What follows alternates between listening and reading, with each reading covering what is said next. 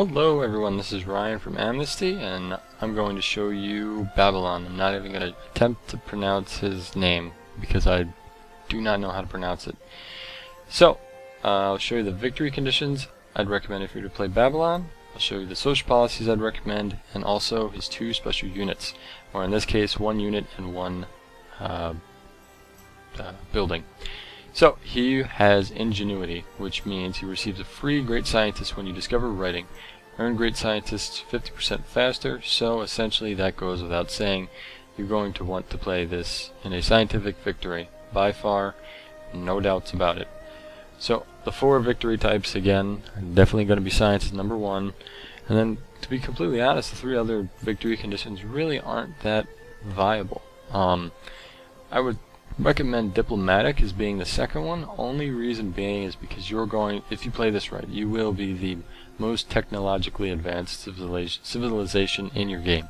So you'll kind of have an edge up on everybody, and usually if you upgrade your units while you do that as well, AI will kind of be frightened by you, not all the time, just because your units are better than their sheer number of useless units.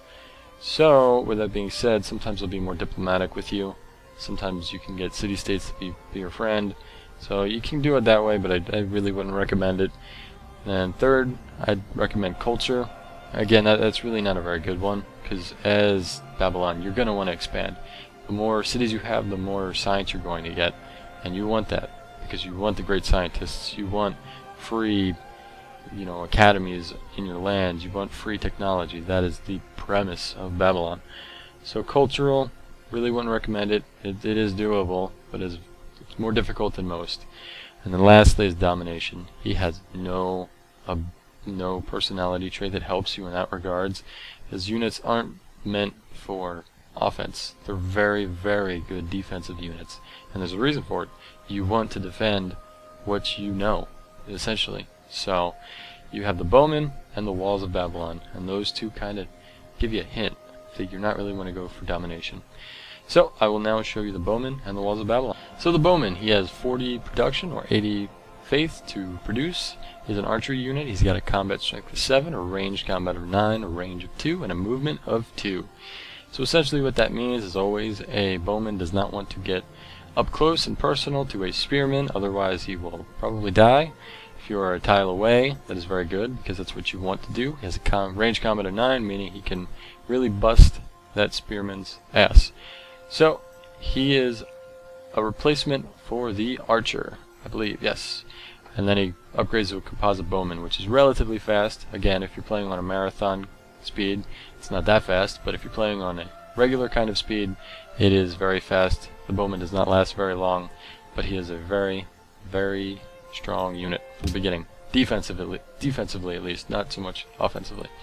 And then the second unit that they have is the Walls of Babylon, which will cost you 65 production, gives you 6 extra defense at plus 100 HP, and it replaces the walls. And just to show you in comparison, the walls only give you 5 extra defense and plus 50 HP, so you pretty much get double out of the Walls of Babylon.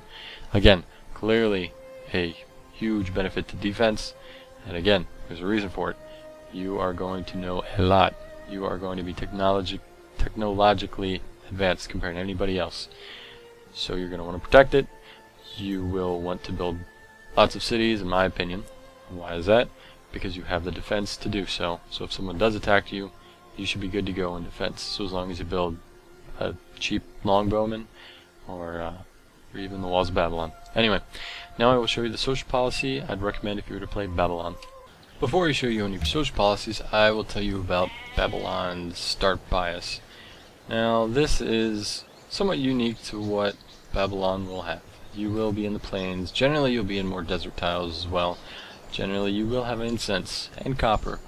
Now, normally, you won't exactly be in the forests or plains. Well, you will be in the plains, but not the forests. Generally. Sometimes you are. Normally, you won't exactly see deer either. But anyway, now I will show you the social policies I'd recommend if you were to play Babylon. Definitely would be Liberty. Liberty is number 1. Why is that? It'll give you a rapid expansion. You'll get +1 culture in every city. If you fill the whole track, you'll get a great person of your choice. Now I would either choose out of that selection a great scientist or a great engineer, depending what you need. And again, you'll get a worker, he'll work quicker for you. You go to settler, the settlers will be produced quicker. Your cities will produce, in general, more than not. And then later on, once you are able to get into the Renaissance era, you should definitely go for rationalism. There's no reason to not go for it. And just in case you wonder why would you want to go with rationalism, it's because once you are able to fill out the whole track, you will get 2 free technologies, which is huge, because by that time, not only are you going to be really smart, but adding 2 more technologies, you will really surpass everybody in technology at that point, and it will really show. Chances are you'll probably be in the next era before a computer player is. Now granted, if you play on Immortal or Deity, well, you'll probably be keeping up with everybody. But again, not basing it on that. So again, rationalism will give you tons of science, and scientific revolution will boost your science gain from research agreements by 50%. So you will want to be friendly with some civilizations, make some science agreements with people, so that way you are able to get even more.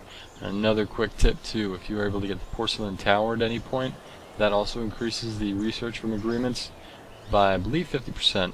So you have that and this, it's 100%. So it is crazy how much technology you're able to get. And I would definitely say Babylon is by far the staple of a scientific victory. So if you find him in a game, watch out for that, because he usually does go for science. So that'll wrap up Babylon. I hope you guys enjoyed. Please rate, subscribe, and comment, and check out my other videos.